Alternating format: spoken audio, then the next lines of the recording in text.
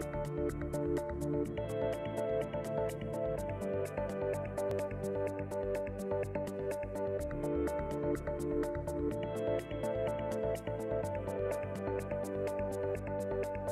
need to drink you in. I need to drink you in. Hi everyone, it's Jen with The Key, and I have a prophetic word that God dropped in my heart just a couple of days ago. Today's June 4th, 2022. And I form my ministry to support my ministry. I order and I sell these key necklaces that have words on them. And they always say something like, you know, grace or joy or fearless or bold, you know, and I have probably 12 different keys. Well, when I received them, I am a worshiper. If you don't know this, I lead worship. That's one of the things that I do, that God has really called me to, is to sing and to praise Him. And I lead with acoustic guitar and I songwrite. And, you know, I go through seasons where I'm very busy with that and other seasons where it seems like I pull back a little bit and I'm doing more teaching. But lately I've been craving to worship. I just thought I have to get back on my guitar.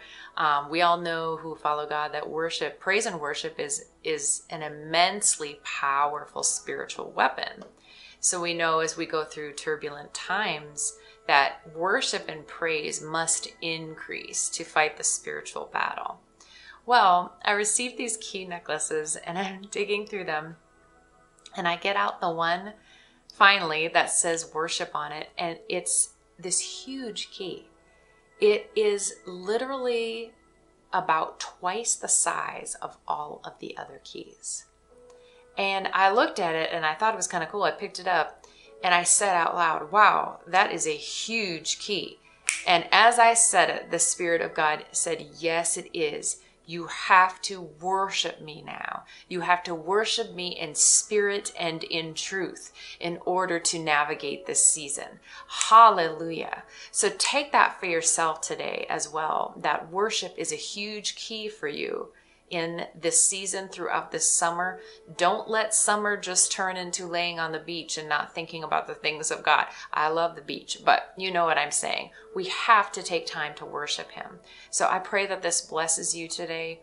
Worship Him today in spirit and in truth, and praise Him. And just like Paul and Silas in Acts 16, you too will see prison doors begin to open. Hallelujah. I need to drink